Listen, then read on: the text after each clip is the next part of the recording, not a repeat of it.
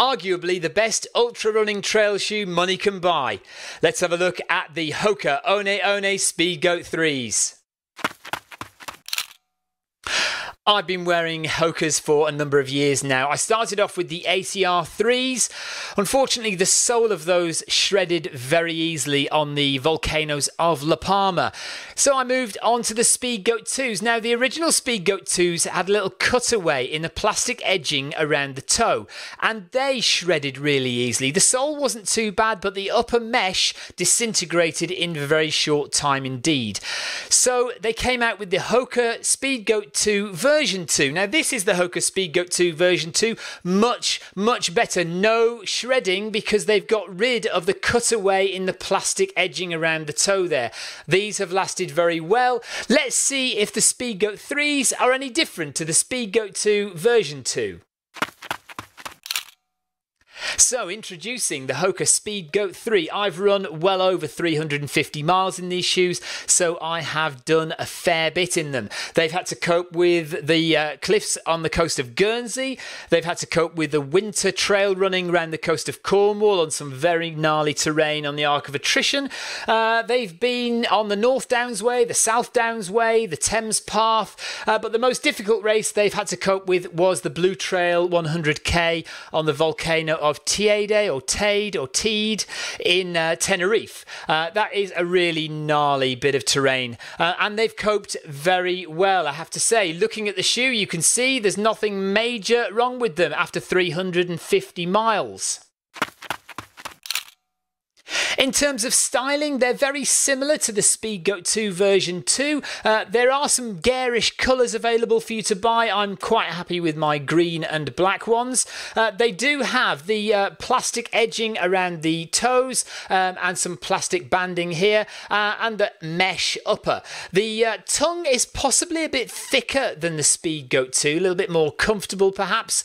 You've got the hook at the back, which is the same as the Speedgoat 2, and you've got this massive stack, which is a classic Hoka. If you want some shoes that are not going to let you feel the terrain underneath, get yourself some Hokas. If you want to feel what you're running on, don't buy these. You're not going to feel a thing under here.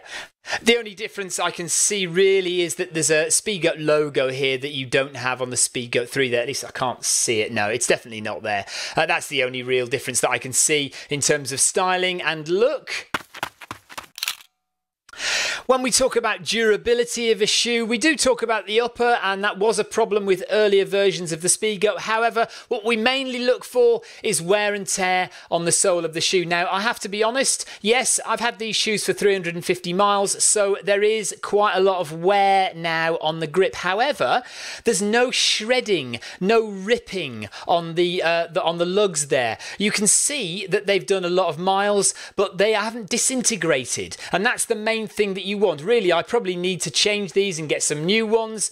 They've lasted very well indeed for 350 miles, and I'm very happy with the durability of the sole and certainly the upper. You can see there's a little bit of kind of fraying around the edge of the sole here, but that is really it. Nothing else to speak of. The lip isn't coming away, the back isn't coming away.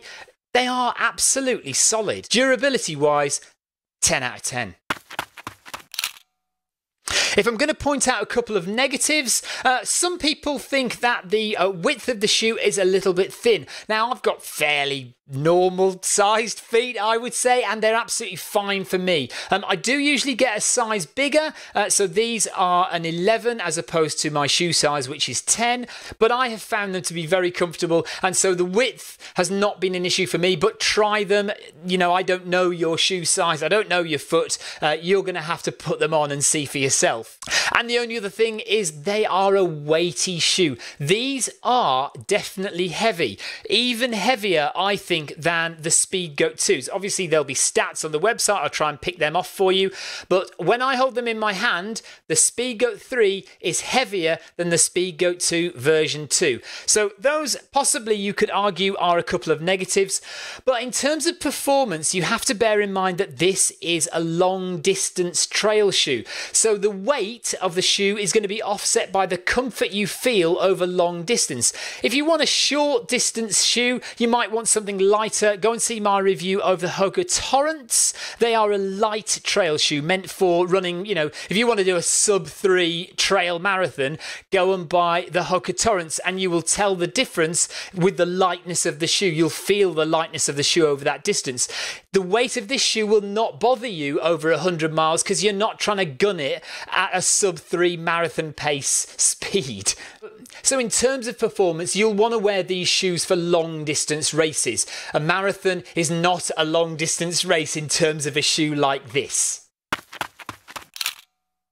In terms of price, you're looking at a comparable price to most other elite high performance trail shoes. So 140, 150 US dollars, 125, 130 UK pounds. And I'm very happy with that price. Very happy to pay that price for a shoe like this. And especially having used it now, happy with the performance, happy with the durability. So therefore the price becomes negligible really. And that is it for my review of the Hoka Speedgoat 3s. Arguably the best ultra running trail shoe that money can buy. Go and try a pair on if you haven't already. I don't think you'll be disappointed. They've lasted me really well. I'm really pleased with them. Please go and subscribe to the Film My Run YouTube channel. Let me know in the comments down below what you think of the Speedgoat 3s. And I'll see you again for another review or another race, another ultra, another marathon, another crazy adventure next time. Take care. See you soon. Bye-bye.